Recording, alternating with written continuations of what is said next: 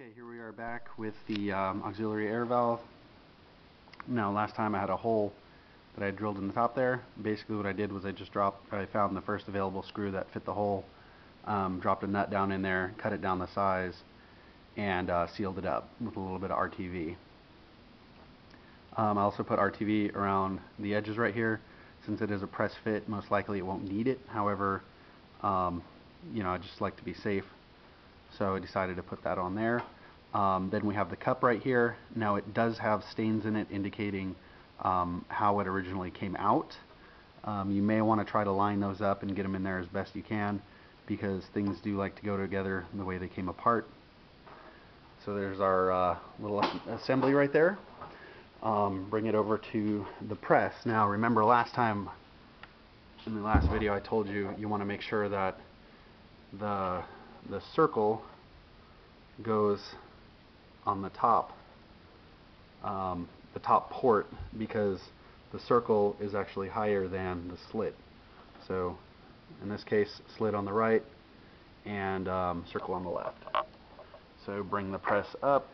Sorry, bad camera shot because I don't have any helpers. Let's see here. Okay, so it dropped into place for the most part. And then what we're going to want to do is line up, make sure everything is lined up in dress right dress, which in this case looks like we're pretty darn good.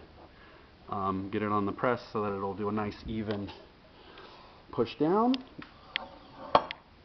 and then press it down till it looks pretty much like it did when it came off. Okay, now, so this is exactly how it came apart. If I had a flashlight, I would show you in there.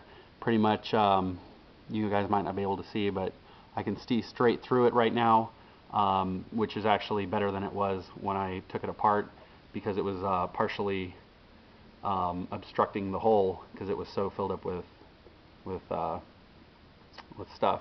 Now what I'm going to do is, once the RTV cures, I'm going to go and boil a cup of water, put it in there, and this thing should now push the plunger all the way up to completely seal the tube and prevent any air from going through it.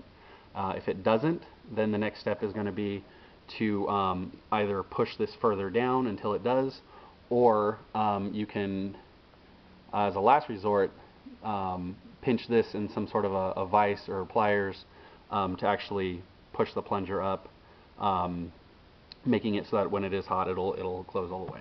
So that's about it. All right.